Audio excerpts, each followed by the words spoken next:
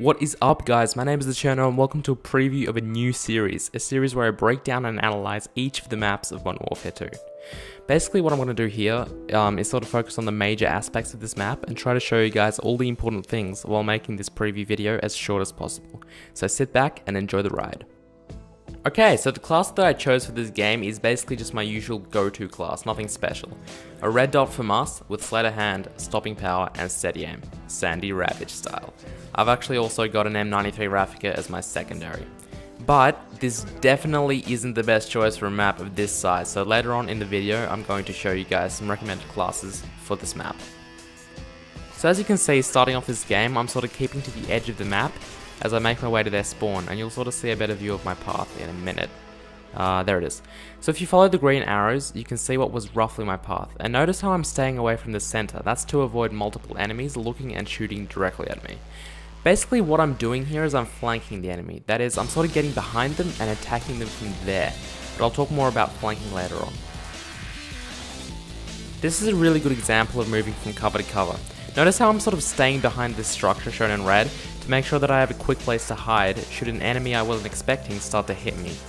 When I'm convinced that this area is clear, you'll see me move up to that green forklift. Moving from cover to cover is very important and it will reduce the amount of times you die for sure. So the reason that I'm doing all this is to flank the enemy. Flanking is honestly my favorite maneuver and it will guarantee you to be successful.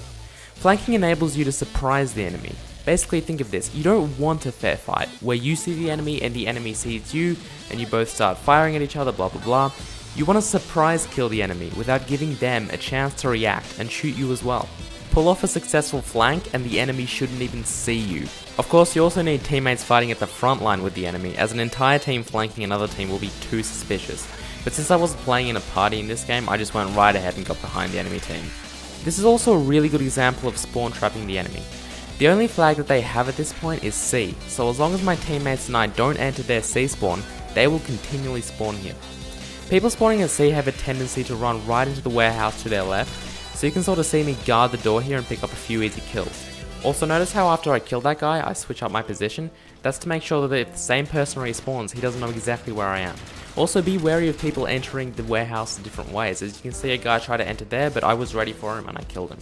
I also decided to run out here, God knows why, honestly that was a big mistake, don't know why I did that. Lost a potential AC-130, but you know, what are you gonna do? Also, quick thing, with this Predator, I can't see anyone outside, so I immediately drive that to their C spawn, and I get rewarded with a kill.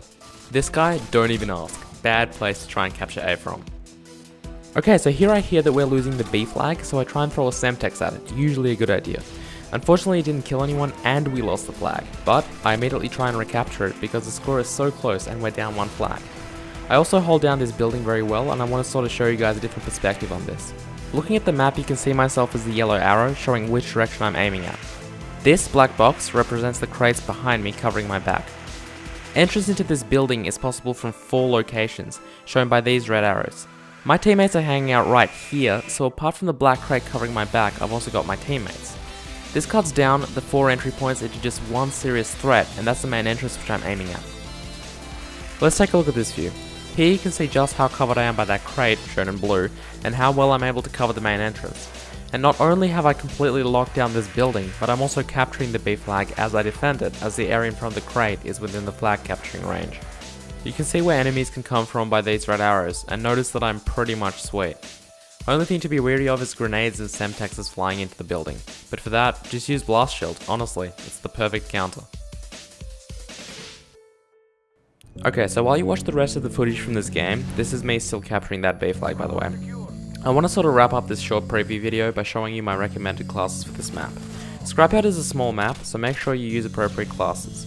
Although I am using FAMAS, which is partly because I was on a 2-bar connection for this game, the following class setups would have been much more efficient. For your primary weapon, you'll want to use something with a fast fire rate and large damage up close, since Scrapyard is a close quarters map. The MP5K does extremely well in this role, as does the TAR-21. Between those two, the MP5K is worse at range, however fires faster and gives you greater mobility, so it's the better choice. I like putting a red dot sight onto the MP5K, although the silencer or extended mags could also work well. The UMP45 simply isn't as good as the MP5K at close range, so that's why I chose the MP5K. It fires faster. Look at that awesome Predator missile. Epic. Secondary weapon is the AA-12 with extended mags. 16 shots of fully automatic shotgun shells is devastating at close range and will prove useful in really close quarters, like the aircraft fuselages for example. I don't need to say much about the AA-12 other than that I prefer it to the SPAS-12 in this case. Before I move on to perks, I just want to show you guys my Harrier placement and the overall state of the game at this point. Okay, so here are the two main spawns, ours and the enemy teams, and currently we have the A and B flags, and the enemy only has the C flag. Because of that, their spawn is going to default to the C spawn, shown by the red Task Force 141 emblem, provided that none of our team has entered their spawn. As our team currently has no UAV up, and I just don't have a general sense of where the enemies are hanging, I place the Harriers right on top of their spawn, as they will be most effective there. If you don't know where the enemy is spawning, a wise move is to just place your Harriers in the center of the map. It usually works.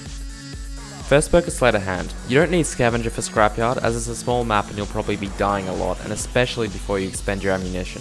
Sleight of Hand also suits an aggressive playstyle, providing faster reloading and faster aiming down sights, which is what you should be doing on Scrapyard. Second perk is either Stopping Power or Danger Close. Stopping Power needs no explanation, but Danger Close is very useful for throwing those Semtexes at flags when the enemy tries to capture them. You'll get a kill every time, guaranteed, since the perk increases the damage of explosives. Danger Close is a very good and very useful perk if used properly, not one-man army noob tube style. Third perk is either Steady Aim or Ninja. In fact, I have to say I prefer Steady Aim for this map. Scrapyard is a small and therefore loud map, so quietly sneaking around the map is useless. However, the MP5K fired from the hip is very effective with Steady Aim, as is the AA-12. One thing that Ninja may help you with though on this map is the ability to stay hidden from heartbeat sensors, very useful for domination. Equipment is a Semtex grenade, immensely useful for domination on all maps. The special grenade goes to the stun grenades. They are thrown faster than flashbangs and, paired with Semtexes, are a deadly combination, as the stun will prevent the enemy from escaping your Semtex. Semtexes are also boss against riot shielders. If you see one, just stick a Semtex to a shield and you are sweet.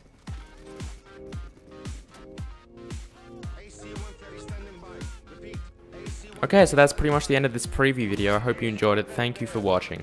But while this AC-130 footage and the rest of this domination game plays out, I just want to mention a few things. First of all, the music. The music is by Approaching Nirvana. They are amazing. Go ahead and check them out. Link is right there on the screen. They are really good. I love their music. And it's free for use for any YouTube video, pretty much. So, yeah, it's amazing. And their music is just so good. I listen to it like on a day-to-day basis. I don't just use it for videos as well, because that's how good the music is. So seriously, check them out, guys. The other thing is, I sort of made this video as an audition for TGN, I guess. So TGN, if you're watching this, thank you for watching, and I really hope you enjoy this because a lot of effort was put into this video. The other thing is, I know this whole concept of this series is really kind of late, I guess, because Modern Warfare 2 has been out for, what, like 2 years now, almost? But I do plan to do this kind of series for Modern Warfare 3, where I sort of break down and analyze my gameplay on each and every one of the maps of Modern Warfare 3. So that will be coming, so stay tuned for that. And I also have a Twitter and a Facebook. Bam, there they are. A lot of people ask me questions about, you know, especially with the Java 3D game development sort of series. Facebook and Twitter are much better than the YouTube comments, so there are both those links. And yeah, so I really hope you enjoyed this video because a lot of effort was put into this, honestly, and I will see you guys later. Goodbye.